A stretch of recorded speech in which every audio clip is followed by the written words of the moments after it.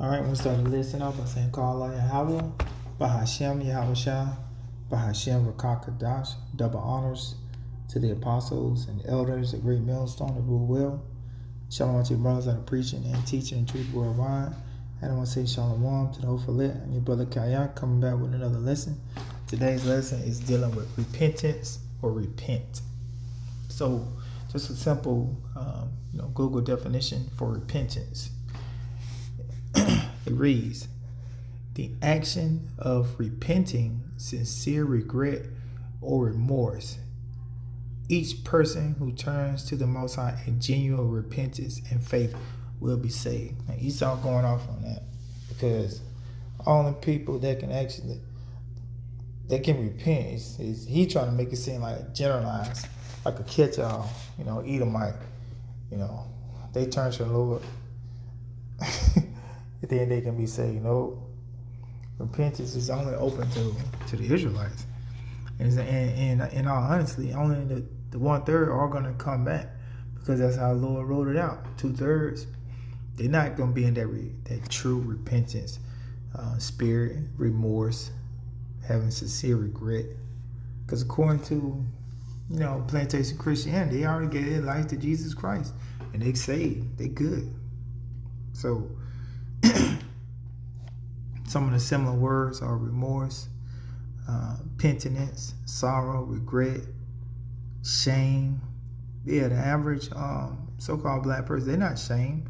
Here it is. They willingly make #1 hit songs. Often they make reference to Future. He has a hit song talking about adultery. I fuck your bitch, Gucci flip flops. So he's not ashamed of that. He turned around and made money off of committing adultery. They don't have guilt. They don't have self-reproach. But sorriness. Nope, they don't have none of that. So right here, I like this meaning right here. What is the true meaning of repentance? It is the act of leaving what the Most High has prohibited. Prohibited, basically, what did the Lord prohibit us to do? Basically, we had law, statute, commandments. When we went outside of those, that was breaking the laws. So we had law, statute, commandments to keep, and we were basically prohibited from breaking them. And if we broke them, what happens when you do stuff that's prohibited? Like the laws of this land saying, like you prohibited the going into certain, what do you call it? Like certain areas, like certain places of like a work area, it may be off limits, prohibited. Well, committing adultery, that's prohibited. But when you break them, guess what? There are consequences and repercussions for breaking those laws. And what was it? The curses. So right here, what is the true meaning of repentance? It is the act of leaving what the Most High has prohibited and returning to what He has commanded. That's right. The word denotes the act of being repentant for one's misdeeds, atoning for those misdeeds, and having a strong determination to forsake those misdeeds, i.e. having remorse, resolution, and repentance. So that's ultimately what repenting is. Having remorse. Here it is. You find out, especially first coming to the truth, you find out you're not supposed to eat pork. You're not supposed to, eat, certain seafood. You're not supposed to eat, of course, swine, pork, and different abominations. So you find that out. What do? Throw it away.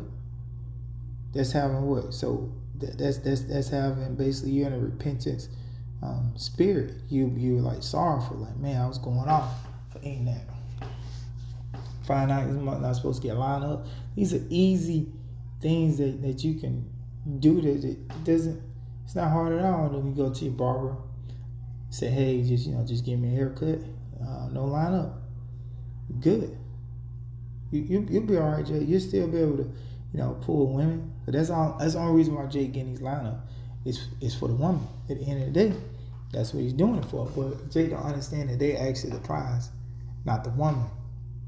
But this Queen of Heaven spirit, they flipped it. They have it as if the woman is surprised. Well, actually, the man, the Israelite man, is the actual prize. So right here, just get some, pull up the word repent. I'm gonna start right here in Jeremiah 18 verse 18. If that nation against whom I have pronounced turn from their evil, talking about the Israelite, that's the nation referring to, I will repent of the evil that I thought to do unto them. What do we have to do? If that nation, the nation of Israel, against whom I have pronounced turn from the evil, so we have to turn from our evil, then the Lord will basically take away the judgment that he had pronounced on our people.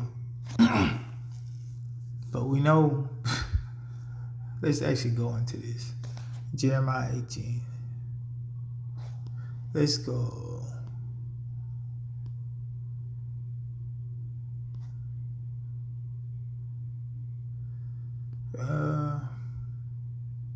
All right, I'm going to start Jeremiah 18 verse 5.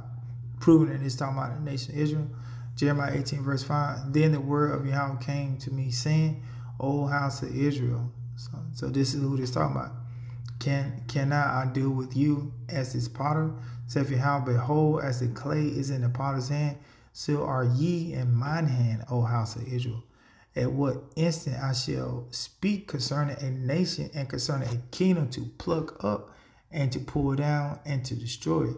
If that nation against whom I have pronounced turn from their evil, I will repent of the evil that I thought to do unto them. And at what instant I shall speak concerning a nation and concerning a kingdom to build and to plant it. If it do evil in my sight, that it obey not my voice, then I will repent of the good wherewith I said I would benefit them. Now therefore go to speak to the men of Judah and to the inhabitants of Jerusalem, saying, thus said Yahweh, behold, I frame evil against you and devise a device against you. Return ye now, everyone from his evil way, and make your ways and your doings good. But what did our people say? And they said, there is no hope, but we will walk after our own devices, and we will everyone do the imagination of his evil heart. So people didn't have a repentant spirit. So what happened? Evil came upon them. Jay said, hold on, man. Jay said, it's wild. Jeremiah 18 verse 12. And they said, there is no hope, but we will walk after our own devices. Jay gonna do what the fuck they want to do. That's how people today. They walking after their own devices. Self-made millionaire. Got it from the mud. All these different black sayings. 10 toes down. They want to walk after their own devices. So guess what? Lord gonna destroy you because you don't want to repent. You don't want to have that repentant spirit, that remorseful spirit. So guess what? The Lord gonna have to put you down. Let's get right here.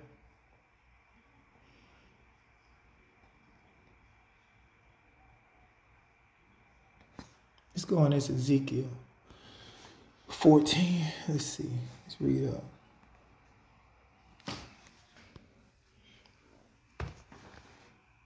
I'm going to start from the top. Ezekiel 14.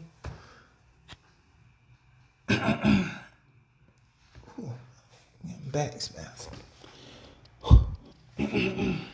Then came certain of the elders of Israel unto me and sat before me.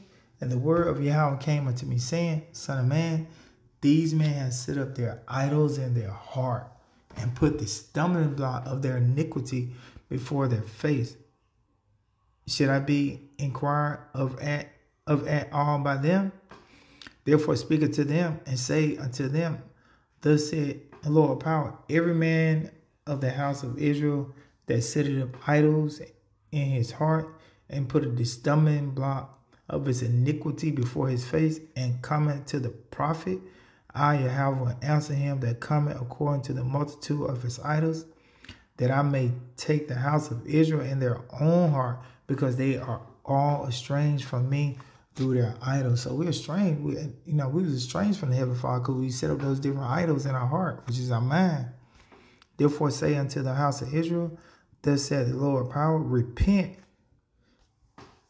turn back, Jake, and turn yourselves from your idols, turn away from white Jesus, Buddha, Allah, and turn away your faces from all your abomination. For every one of the house of Israel, or of the stranger that sojourning in Israel, which separated himself from me, and set up his idols in his heart, and put the stumbling block in his iniquity, or slot of his iniquity before his face, and coming to a prophet to inquire of him concerning me, I Yahweh answer him by myself, and I will set my face against that man, and will make him a sign and a proverb, and I will cut him off from the midst of my people, and ye shall know that I am Yahweh. So the Lord was telling us, they turn away from them idols. Just like today, the Lord has the prophets out there in the highways and hedges telling a lot of people to turn away from those idols, turn away from white Jesus, turn away from that plantation Christianity, but they don't. They're talking about that their argument is, this is, basically this is how I grew up. This is what my grandma taught me, my mom taught me. So basically it's just generational basic lies have been taught to our people. And now that the Lord has the truth out there, going in, via the prophets, breaking the scriptures down, giving their proper understanding of John 3:16, let our people know that, hey, for God so loved the world. That world is talking about the world of Israel. You so-called Negroes, Native Americans, and Latinos. It's not talking about the whole entire world as an orca state. Nope. What's going on? And let's see this. Let's get this.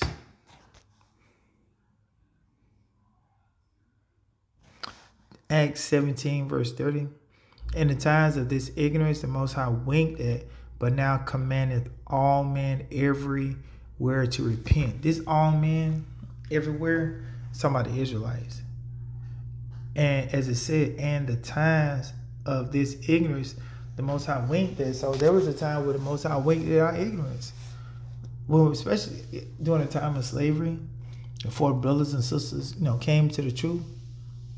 Before the apostles learned the truth, the Lord was winking out our ignorance. Why? Because we didn't know the truth. So, yeah, our great-grandparents, they was praying to white Jesus.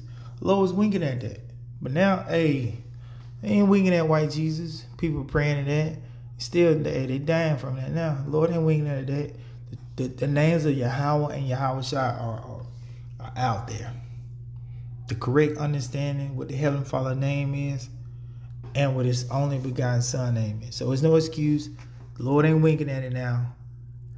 And the times of this ignorance, that was, think about when this was written. This wasn't, during the time, when the apostles on the scene. They knew Yahweh and Yahweh Shai name. So when was this supposed to take place? Especially during time, a child of slavery, when, Esau, Edom beat the Israelite out of us, and gave us this name. So yeah, the Lord, he winked at the ignorance during that time frame, but not now. Nope. No excuses. I'm going to finish out with this. Ecclesiastes. I think it's 17. Bam. Ecclesiastes or Sirach 17, verse 24. But unto them that repent, the Israelite, he granted them return and confident those that fail in patience. So here it is. But unto them that repent, he granted them return. So, hey, I've got to get 25. Return unto the Lord and forsake thy sins. Make thy prayer before his face and offend less. That is the key. We can't keep all the law, statute, commandments, every single one of them. But what does scripture say? Offend less. That means all the law, statute, commandments that you can keep them all to the best of your ability. But do what? Offend less. There's no reason why you should be going to Wendy's and ordering a Baconator. There's no reason why you should be having sex with another man's woman. No excuse. So the Lord said, offend less. After you return, offend less. So, so Lord willing, this lesson will edify. Till next time, shalom and a Bible.